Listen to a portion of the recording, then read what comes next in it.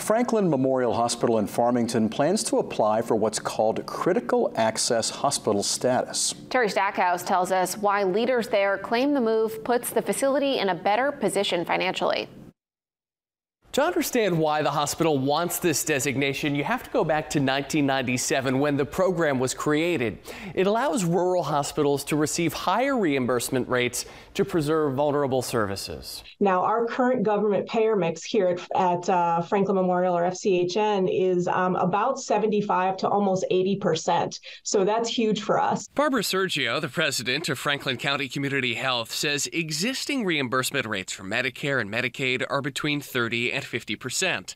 Cost-based reimbursement as a critical access hospital would boost that. If it costs us $100 to provide care for you, Terry, we'll now get $100 for our governmental payers. A change in criteria for the designation just opened the door for Franklin Memorial. New guidelines, though, would require the hospital to lower its bed count from 65 to 25. Sergio says daily patient counts right now hover around there, and the change would have little to no impact on operations.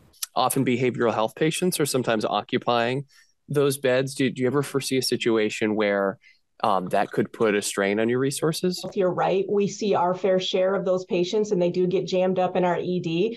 But in working with Maine Health, we move them through our system and our sister facilities. Franklin Memorial is holding a meeting to discuss the plan to apply for the change in status. That's coming up on June 28th from 5 to 6 o'clock inside the hospital.